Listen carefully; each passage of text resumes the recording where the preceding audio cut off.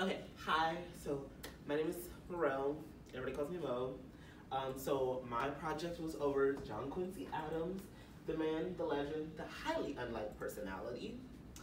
So let's get started. I only have 10 slides because that's the max I could do, but there's a lot about this man. So, early life, he was born July 11th, 1767 in Braintree, Massachusetts Bay, now known as Quincy, Massachusetts. His parents were John Adams, our second United States president, and his mother was Abigail Smith. He spent much of his youth in Europe.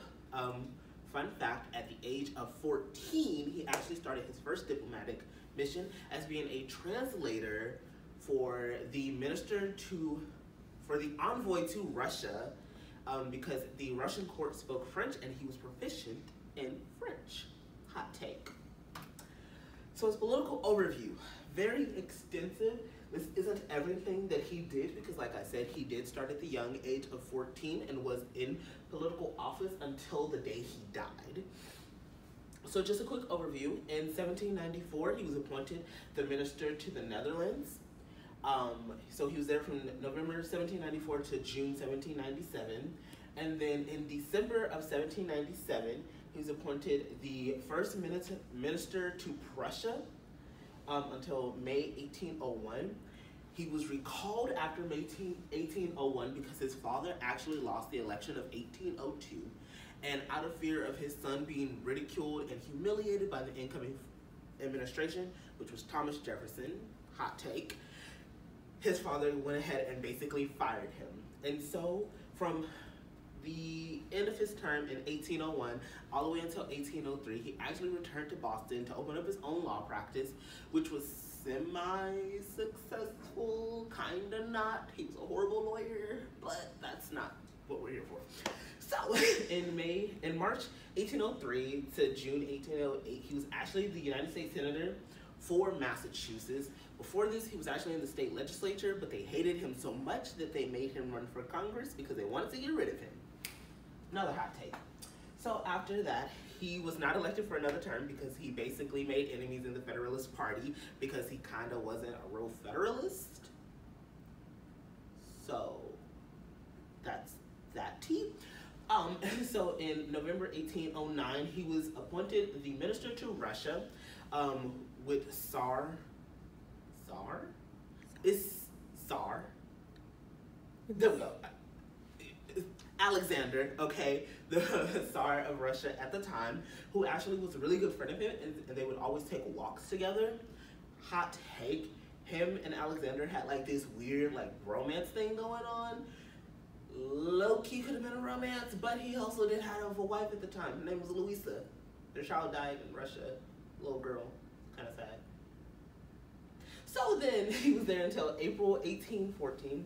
And then in June 1815, because of the mounting wars that were being all done in Europe, because Europe was like a mess at the time, like it is now, he was appointed the minister to the United Kingdom until May 1817.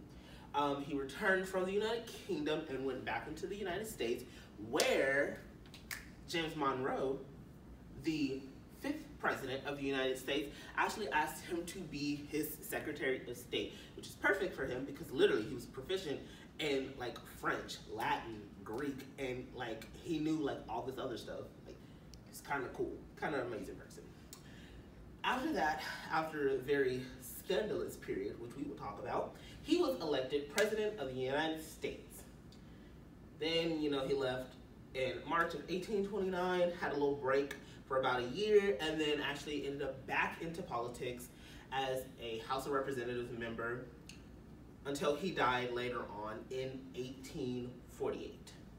But that's more tea that we'll talk about later. So, as Secretary of State, he served, like I said, under James Monroe. He was really responsible for the struggles with Britain about the conflicts that they were having in the United States and in Europe. And a lot of times he just tried to remain neutral about it. He did have to struggle with the Latin American power vacuum because Spain was in mounting debt and because of all the wars it had waged against everybody else, and it was losing its hold over the Latin American countries. He had strategic negotiations strategic in the negotiations of the U.S.-Canadian border, which would prove to be one of like the crown jewels of his time. He was also responsible for the Adams-Onis Treaty, which basically gave us Florida. He made a blunder actually in there. Hot take. He actually, in there was 2 territories that he forgot to include that were actually a part of Florida. Basically, he forgot it, which was like the only mistake he made in his entire political career. And till this day, in his diaries, he beats himself up over it. Well, not till this day, because he's dead. But, like, he beats himself up over it all the time. And the man wrote the Monroe Doctrine. So I'm just saying, if your president was James Monroe, and you put in that one of his accomplishments was, you know, foreign policy, it wasn't. Okay. Scandal. Scandal? Yes, there was a scandal. So, the election of 1824. Okay. Like it says, complex, doesn't say enough. It's wild. Okay, so there was like an array of candidates, kind of like there is for like the 2020 like race or whatever, but like even more like people. It was real scandalous, real crazy. So after the populist vote, Jackson took the populist vote, but thanks to a little thing called the Electoral College, we all know about that, it gave us great presidents. After a little thing called the Electoral College, Jackson only had 99 of the votes. Adams had 84, Crawford had 41, and Clay had 37. Henry Clay, we all know about Henry Clay. Literally crazy. He's in every election. Real nice dude. So, here's the crazy thing. Nobody had the majority, so it had to be taken to the House of Representatives. Well, basically, there was some backroom shady dealings between Adams and Clay, which is now known as the bargain of corruption, which is kind of crazy because it wasn't really that bad. So, yeah. But basically, Clay gave his support to Adams, and he ended up being able to swing some of those Southern votes for him. Excuse me, not Southern, Western votes for him. He also spoke to many of the leaders of the Federalist Party, which was actually in disarray at this point, by telling them that if they supported him, he would not pass them over for appointments into his cabinet, and basically would not forget about them in the vein, like the entire existence of political life. He kind of did, but that's another story.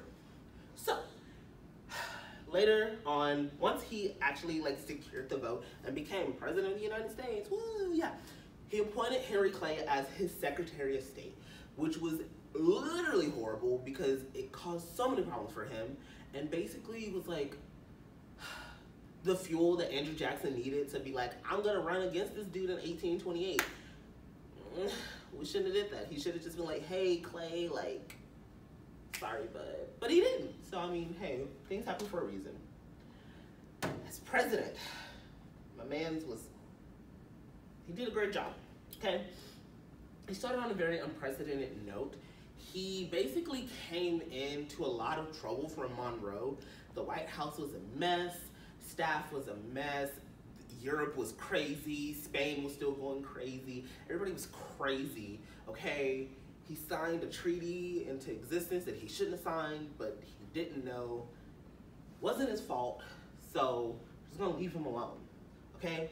He chose a geographically diverse cabinet so that no part of the country felt unrecognized, and basically he wanted as much support behind him as he could get, which was also part of his downfall because they kind of plotted against him. Yeah, fake friends, they stabbed you in the back. He wanted to make major investments in internal improvements, but because he decided to have Henry Clay part of his cabinet, and because he just wasn't really liked at all of those things fell apart. It was kind of crazy, but he did some good things. He had some good ideas. So he had the completion of several projects, which is basically the national road, railways and different things like that. So those infrastructure things were like down packed because they benefited the entire country. He also advocated for the creation of a cabinet position, Secretary of the Interior. Yeah, he didn't have it. They didn't let him create it because they said they didn't need it at the time. But hot take, like before he died, there was a Secretary of the Interior. It wasn't like a cabinet position, but they did make a Secretary of the Interior. And the year after he died, They actually made it a cabinet position. That's spiteful, just saying. He wanted to use Western land sales as revenue rather than raising taxes or public debt. That didn't really go through because people didn't see it as one of those things that you could sell to the American people. They just saw it as a thing you could move on to. It was a good idea not to raise taxes and debt. They didn't listen to him. They kind of did their own thing, backfired, and then they listened to him after he was out of office. Again, really rude and shady. And he faced heavy opposition. He really did. There was mounting opposition against him. He could not get a lot of things through Congress, but the things that he did ended up being great successes and things that his successors would actually reap the benefits of. So like I said, he wanted internal improvements such as roads, canals, railroads, and improvements in river navigations, and he wanted a lot to survey the land west of them so that they could, basically get it ready for inhabitation. Hot tea, he was the first and only president to keep an alligator as a pet, and because his wife, who's a little jealous, she wanted pets, she kept silkworms. Kind of gross, but she kept silkworms. It was pretty cool. His alignment with Clay created a lot of animosity towards his administration, even from his own parents, who, yeah, there's something else. And he saw the establishment of the National Republicans and Democrats, basically Adams and Jackson. They basically split because they were really upset, and all the other parties were basically failing at this point, so like they created these two things, bang. And he sought for the expansion of American trade, yet again, not something that passed through Congress, but was something that later got enacted after he was in office and was a great success. His return to the private sector. So he lost to Jackson in 1828 because of the mounting opposition against him and because, his own cabinet kind of like took him down. His son, George Washington Adams, was an interesting character. He actually struggled with depression, much like his father, John Quincy Adams. So George Washington Adams struggled with depression and actually took his own life after his father, lost the election because he felt a failure to the Adams name, which, George Washington Adams and John Adams II both felt a lot of shame towards the Adams name, and they also drunk themselves basically to death. He thought of permanently retiring from public life. It was actually a really big thing for him, and he wanted to do it. But his growing resentment towards Jackson and his administration and the policies that he was enacting served as the fire for him not to retire. You see what I did there? It rhymed. I'm a rapper. Yeah, I'll just do that. A phoenix from the ashes. In 1830, he won a seat in the House of Representatives, which was kind of pretty crazy because nobody really liked him, so it was kind of shocking. He actually just won his town, Quincy.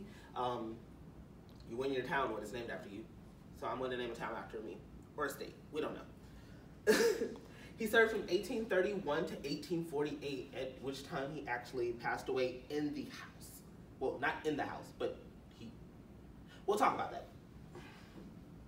He was a part of the anti-Masonic Party, mainly because he made so many enemies in the Federalist Party, which was back home in his state of Massachusetts, which was still alive and well, despite, failing everywhere else. And no other party would really take him because they didn't really like him. He was a chairman of the Committee on Commerce and Manufactures. So the current House Speaker actually thought that it would keep him busy and keep him out of the way.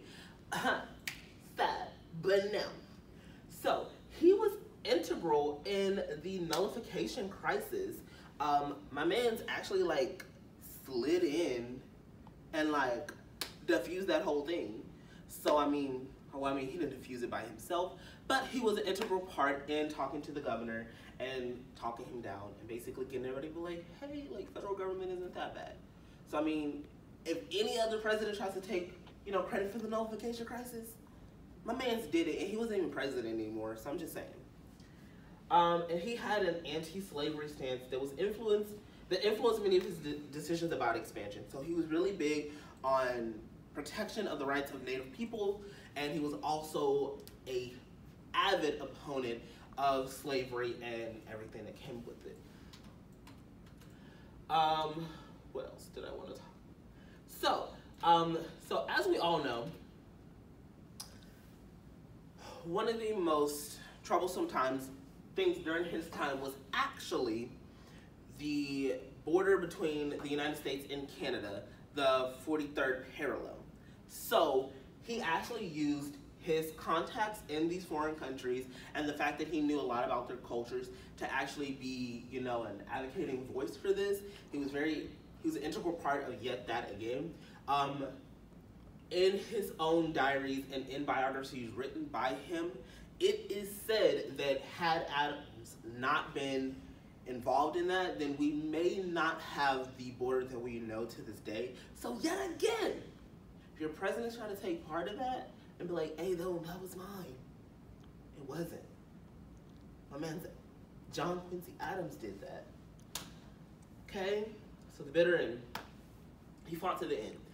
Literally. So, February 21st, 1848, he was having troubles with his words. He actually had just suffered a minor stroke a few weeks prior and came back to the house, where they were actually talking about the Mexican-American War veterans and about whether or not to honor them and basically give them the same pensions.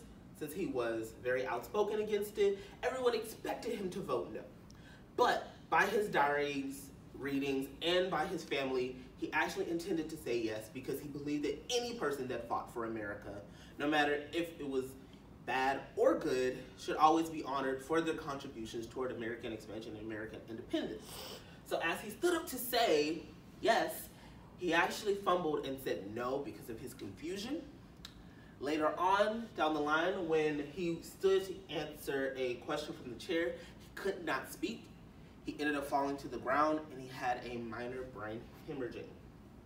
So 2 days later, on February 23rd, he passed away at his home in Quincy, Massachusetts, surrounded by his loving family and like the one kid he had left. So, yes, this is John Quincy Adams. He, in my opinion, after reading about him, very well unliked, but his upbringing did serve a lot to who he was. He was verbally abused and physically abused by both his mother and father. His first wife was atrocious, and his children were not good children. So, my man was just misunderstood and did a great job, honestly.